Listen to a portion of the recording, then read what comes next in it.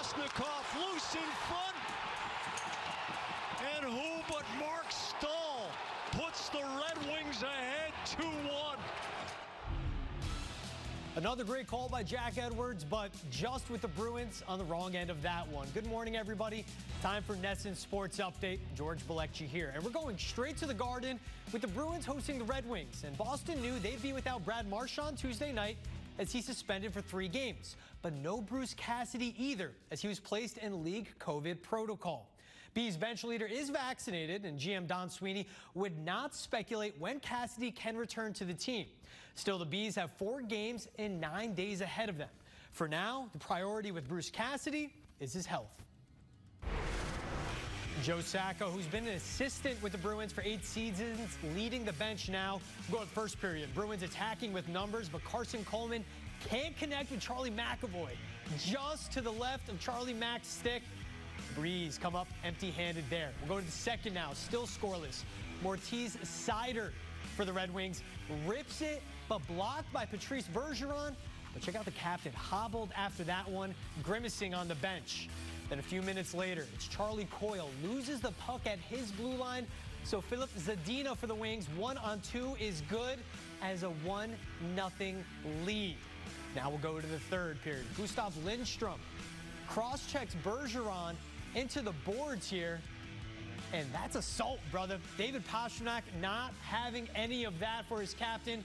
Gets right in Lindstrom's face, lets him know he was not a fan. Second penalty now gives the Bruins a 5-on-3 power play, and they cash in when Taylor Hall to Pasta. One time, finds it back in the net. Pasternak's 8th goal of the season, tied at 1 now, 14 minutes to go, but now 8.5 minutes left. Red Wings in the Bruins end on a delayed penalty.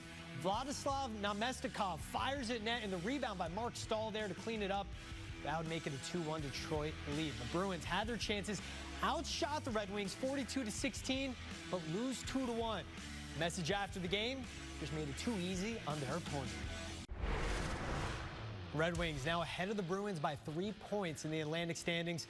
3 straight wins for Detroit, while the Bruins seek their first winning streak since November 13th. Jack and Brick have more from the Garden. The dating app is Tinder. The MLB signing rules are tenders, which Boston exercised on 27 players yesterday. These may be the last roster moves we see for a while, because at midnight tonight, the current MLB collective bargaining agreement will end. This will be the 4th lockout in MLB history. And why? Well, the players want to bring an end to their shrinking share of league revenues, stop tanking, and get younger players paid. So yes, it's a money fight, and our own Jemai Webster has more on the pending work stoppage. All right, Monday night we'll have a showdown of 2 of the top-scoring defenses in the NFL when the Patriots take on the Bills. And for Devin McCourty, no other place he'd rather be. Hear from the veteran safety after the break. And the postseason finally arrived for the Revs, and it ended before it can truly begin. Highlights from the penalty shootout coming up on NESN Sports Update. Postseason soccer finally began for the New England Revolution after 23 days off. That's a reward for being the top seed in the East, and that rest was needed because with NYCFC visiting, it took extra time and penalty kicks to decide the winner. 3rd straight playoff appearance under Bruce Arena for the Revs, who are seeking a 2nd straight conference finals appearance. But fast start in this one, Santiago Rodriguez for NYC gets by goalkeeper of the year Matt Turner, makes it a 1-0 lead for them. But the Revs, support shield winners for a reason. Penalty in the corner sets up Carlos Gil with the cross to Adam Busca with the equalizer. But that would be it in regular time. So to extras, 108th minute, Tati Castellanos, your golden boot winner, but only needs his head on that one. NYCFC 2-1 lead.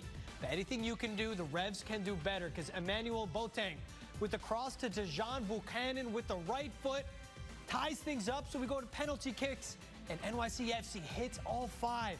The Revs postseason ends before it can really begin. NYC advances 5-3 on PKs. So the top 3 seeds in the West all eliminated by the time the conference finals have rolled around. Now the #1 seed in the East is done as well. Greatest regular season in MLS history ends just like that.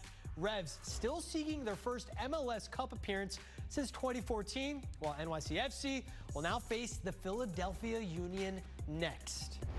And now to the other team that calls Gillette home. Patriots and Bills on Monday night will be a matchup of the two top scoring defenses in the NFL. Bills letting up just 16.5 points per game, while the Pats defense is allowing 15.8 points a contest. AFC East lead is on the line as well. So what more can you want in primetime? For Devin McCourty, well, he just simply loves it.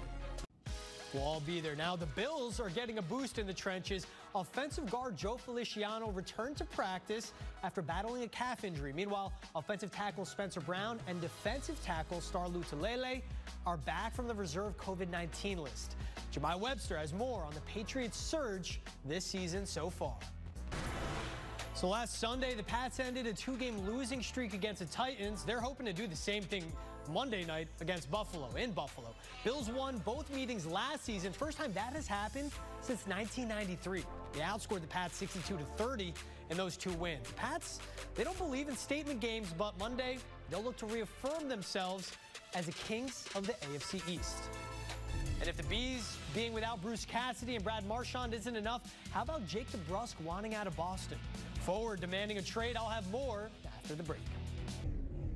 Jake DeBrusk became a Bruin with the 14th overall pick in the 2015 draft. Since then, he scored 140 points for Boston in 261 games, and now he wants a trade. The winger has seen his ice time decrease the last 3 seasons and becomes a restricted free agent after this season. So his agent wants to see the 25-year-old get a fresh start. For Bees captain Patrice Bergeron, it's still all love, no hate. You know, nothing changed the culture. So possibly no DeBrusk in the near future, no Brad Marchand the next 2 games, and no Bruce Cassidy, who's quarantining after entering league COVID protocol. Dale, Billy, and Barry break down how Cassidy's absence impacts the Bees moving forward. The Boston.